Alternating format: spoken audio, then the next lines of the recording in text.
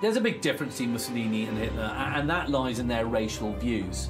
You know, Mussolini, you know, let's face it, like Hitler, did think that white Europeans were the kind of architects of culture and civilization. But, you know, what Mussolini doesn't share with Hitler is this kind of hateful and eliminationist anti-Semitism. What Mussolini was an Italian nationalist, first and foremost. And what he's doing is harking back to the glories and triumphs of ancient Rome. You know, so he's really pretty scornful of Hitler's rants about Aryan supremacy. It's not really Mussolini's bag, if you like. And in one speech, the Italian leader is actually expressing kind of pity for the racial views being kind of expressed by the Nazis.